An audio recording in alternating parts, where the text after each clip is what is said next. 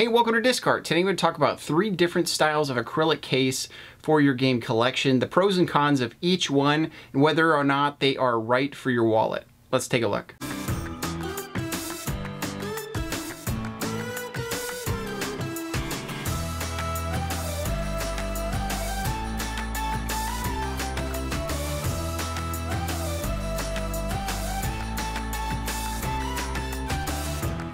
So the first thing to go over is what is an acrylic case and what is it designed for. I've seen a lot of acrylic cases and plastic cases over the years, especially for things that have been graded and placed into cases forever and taken and put it on people's shelves as a centerpiece.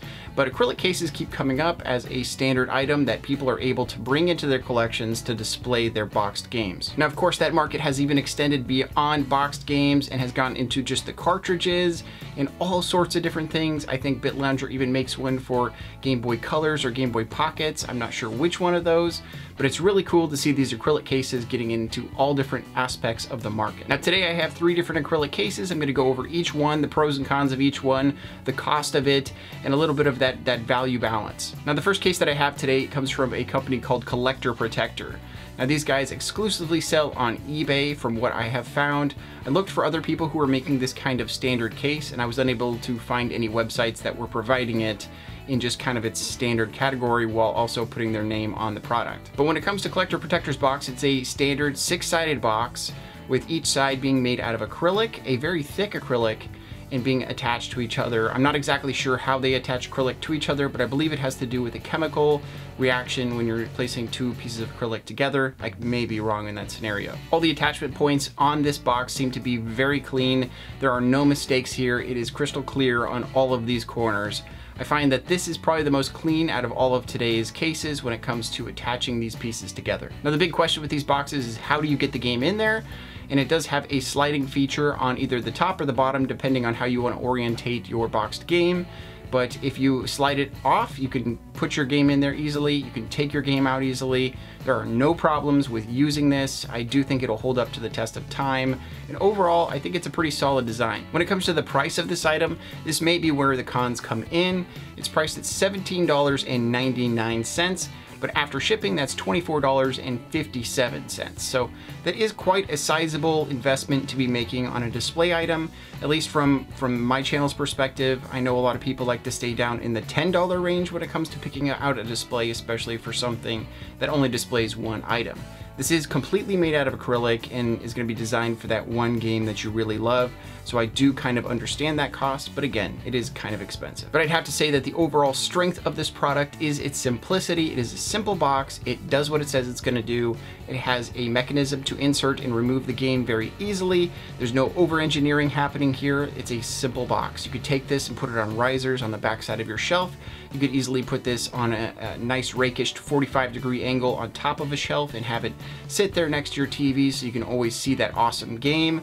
You can do a lot of stuff with this because it doesn't niche itself into a small category. So needless to say, just this small box being beautiful and highlighting that game is enough for me to find a million different ways to utilize this product. Next up, we have Rose-Colored Gaming coming in with their Coffin product. They actually call it that. It is the name of the product. They make these for a bunch of different games. I'll show them all on screen so you can get an idea of the different plethora of games that you're able to display inside of these. Of course, keep in mind that every case is a different size, so you'll have to be getting different cases for every single kind of game that you're getting. But if you wanted to display, say, all of your games out on a shelf in the same kind of acrylic box, this might be a good way of doing that and utilizing the fact that Rose-Colored Gaming is doing it for all of them. It's going to make it across the board have the same aesthetic. Now I'm sure you've noticed in seeing images of this thing that it is a very odd design and it does have some interesting engineering behind it. Essentially this is 6 different pieces when it comes in the mail. It mails flat with 1 piece of bubble wrap on top of it in a cardboard box. Every single piece of acrylic comes with little protectors on each side that you can peel away, and that makes it so it arrives without any scratches, without any issues whatsoever. But the design itself is interlocking, so it's like putting a puzzle together when you do decide to attach this to itself. I will say that putting it together was really easy. There is no issues with putting this together whatsoever. There is no instruction booklet inside of the box. In fact, there is no information whatsoever when it comes to how to use this product inside the box. I would definitely say to Rose-Colored Gaming to start putting a piece of paper in there notifying people how to use this item. But if you are looking for more information on the product, you can go to Rose Colored Gaming's website to at least find out how to put games in and take them out of this box. Which brings me to my next point. Now, after you've gotten this interlocking design put together, you have these two little edges that have these prongs on them.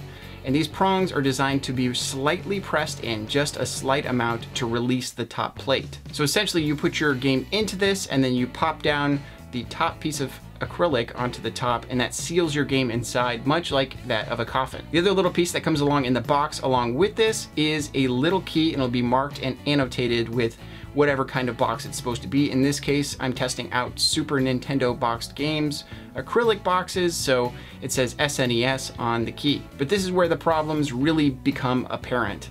Using this key exactly like they say on Rose Colored Gaming's website, I was able to break every single side of this box. The two prongs that are meant to be pressed in slightly break if you press just slightly too hard, if you wiggle the wrong way. Essentially, this is really hard acrylic plastic that's designed to last the test of time, and you're bending these little pieces of plastic, and it is very easy to break those. So if you do end up getting this case, I implore you to be incredibly careful, but be ready to break it. I did try to be incredibly careful with every side that I used this key on, yet to no avail, every side broke. So essentially, I would recommend this as a one-time use coffin for your games. I don't think it's a great use if you want to be able to remove a game and put another game in there to display it. Right now, as it sits, the engineering on this is a little bit lacking and needs a little bit of work when it comes. Put it on, press it down, wiggle it. Oh yeah, it's a good sound. And anybody who's seen this channel long enough knows that I love Rose Colored Gaming. I love their engineering. They do a fantastic job across the board with their products. I just think this needs a little bit more engineering to clean it up a little bit.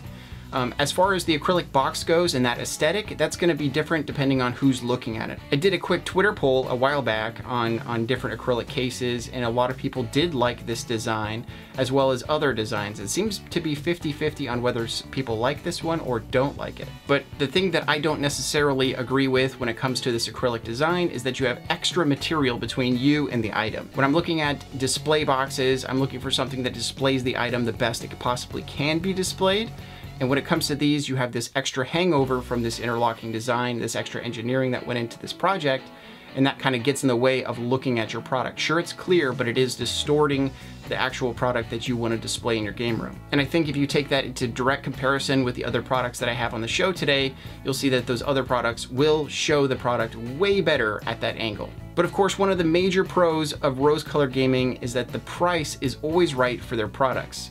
They brought the price of this down to $11.99, and with shipping it ended up being $17.46, bringing this down to the lowest cost product that we have here on the show today. So this acrylic case really brought on the question of value, and it's quite confusing because you have a very low price for this product, but you have some engineering that needs to be cleaned up a little bit to make these usable for the general population of people who just want to display their games and switch out games often. So it becomes kind of a catch-22. And then the last acrylic case that we have today comes from a company called BitLounger, and this is their cart vault. They have a bunch of cart vaults for a bunch of Nintendo systems, as well as even handhelds that they have on there as well. They've been adding things over the years. But this cart vault is for SNES games in box. And I'm sure right away you notice that immediately we're seeing the product that is inside of this case. It does a really good job of getting real good clarity when it comes to looking at the item that you want to display. The interesting thing about this design is that it is 4 pieces. The big front and back and the top are actually one big piece that's bent over to give it kind of a curved profile, which adds this kind of premium quality to it overall. I really like the curves on there. I kind of wish that the entire product itself was curved at all the corners. Outside of that top piece that wraps around, the side pieces are also attached. However, you attach acrylic to acrylic, but in this case, there are small imperfections in between the acrylic and the other acrylic that it's attached to. I've noticed some small little micro bubbles that are inside of there that do come up visually if you're close enough to the item. Now, of course, if you're like 1 or 2 feet away, even just 1 foot away, you're not going to be noticing these. But if you look up close, you can see these little white bubbles that are inside of that connection, which I do think they lose some points for that kind of irregularity. But as you pan down to the bottom of the item, you realize that there is actually about an inch raised at the bottom of this. Now, why they decided to go this direction, I am not exactly sure, but I do see a lot of uses for that raised bit. But when you turn it over, you'll see that there's actually a sliding door there. You can pull it to the side, take your game out, put a new game in. You can do whatever you want with this, and it'll work just fine. One quick thing that I do want to say is I do worry about the sliding bit at the bottom. It is 2 pieces of acrylic that have been glued together. I feel like by pulling on the little L part of this sliding door, I may break it at some point. It feels very strong, but it's one of those things I keep in mind because I know there's a joint that isn't completely attached to this sliding door. But needless to say, that door works great, and I've had no issues with putting multiple different games inside of this case. I show it on discard all the time. I keep it on top of my shelf, and I think it looks quite premium. Which brings me to just the overall aesthetic of the item. I think a lot of people, depending on who you are and what you want to do with these things, you're going to decide either to get this or not to get this based on that bottom bit.